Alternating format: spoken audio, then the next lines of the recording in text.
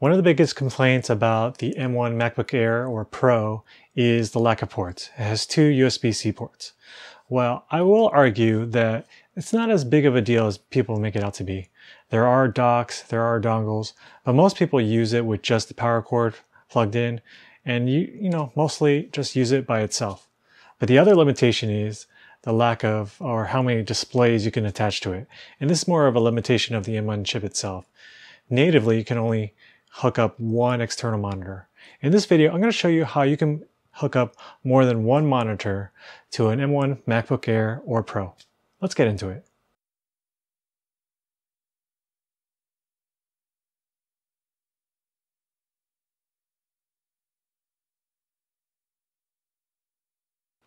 So many of us are working from home now, and even though most of us have laptops, we still use external monitors for our productivity. Now, ever since the M1 Macs have been released, I've been enjoying the performance of them. And recently I picked up an M1 MacBook Air, but I ran into an issue at this latest hybrid event that I was running. I ran into the issue of only being able to hook up one monitor. My name is Patrick, and this is Everyday Tech for everyday people.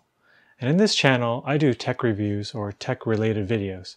And in this video, I'm going to be showing you how you can hook up more than one monitor to an Apple laptop, M1 laptop.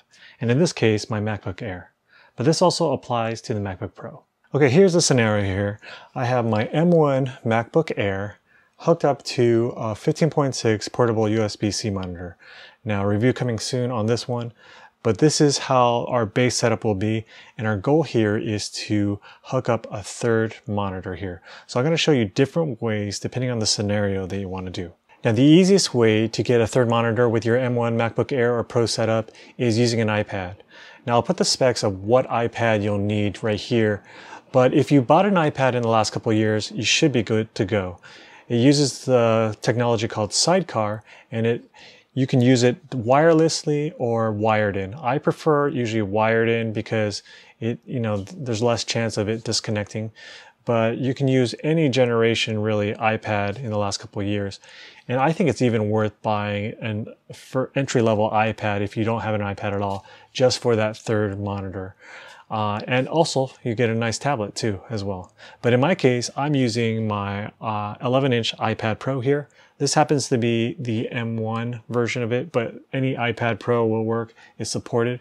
And all you need to do is turn it on in Mac OS and you'll have instantly a third monitor. So I'm going to do that right now. I'm just going to enable Sidecar and you'll see that I have a third monitor here.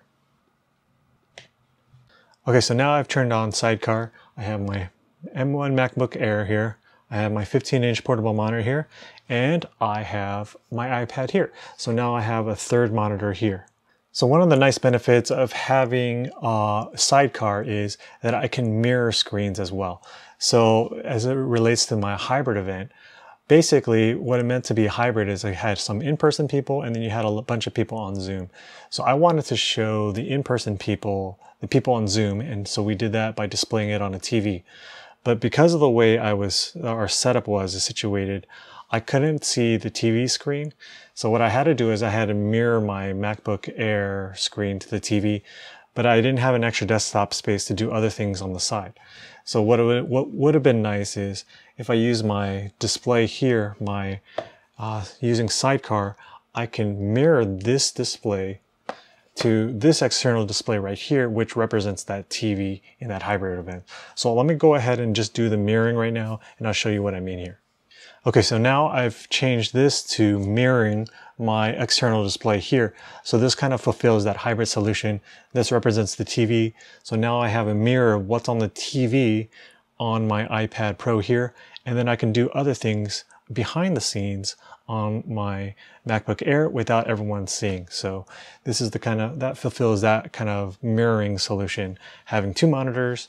One monitor is my laptop, and then these two displays are mirroring each other. Now there is another solution to doing this kind of mirrored solution if you don't have an iPad. So if you have let's say you have an external monitor, but you just want to display that or mirror that onto another monitor, you can use a hardware device such as this HDMI splitter. This is the Orei 1 2x2 HDMI splitter, meaning it takes one signal and it displays it out to two different displays.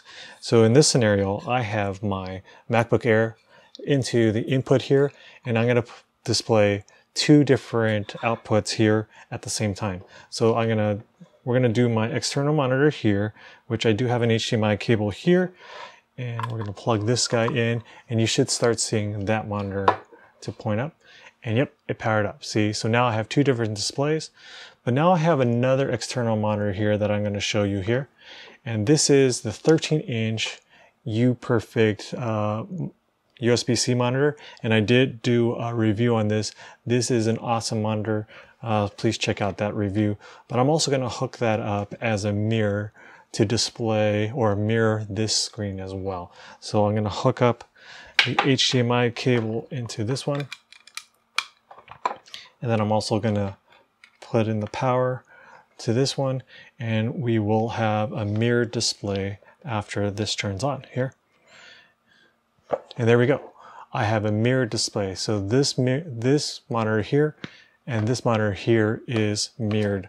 And that does take care or fulfill that solution that I needed for my hybrid event. So let's say you really want that multi-monitor setup. You've already had the displays and you don't have an iPad, or you don't want to use your iPad as an external display.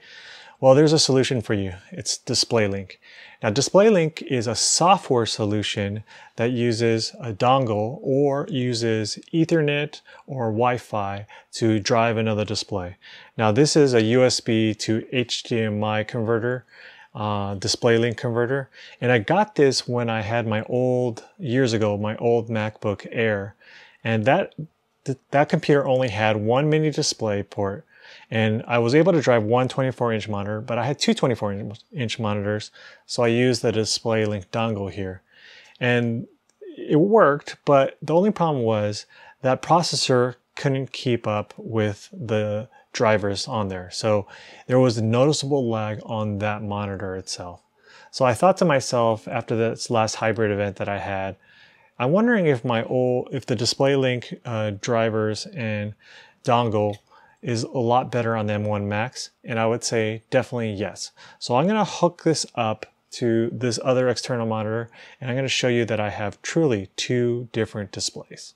So I'm going to go ahead and plug this into my MacBook Air. I have a USB-A to USB-C adapter here, and the third monitor, or the second external display, should show up here and on here, and there it comes up. So now I really have two external displays. I have a triple monitor setup with my MacBook Air being the first main display. And so this is one great solution to do it. Now there are docks that you can buy with the DisplayLink technology built in. So that's why it can support multiple displays for your M1 MacBook Air or Pro. So that's a great solution if you just want a one plug solution, one dock with one plug solution into your MacBook Air or MacBook Pro. So those are just a few ways to hook up multiple monitors to M1 MacBook Air or MacBook Pro. Now, of course, my other computer here is a Mac Mini, which already supports two displays because it has a built-in HDMI port. But if I wanted to do a third display or even a fourth display, I could follow one of these methods. And of course, Apple's going to release their M1X chip or M2 chip pretty soon, and that'll probably support more than one display natively. But if you want to go even more than what Apple offers, even in the future, you can use one of these methods as well. If you found this video helpful, give it a like and consider subscribing. Until the next one, see ya.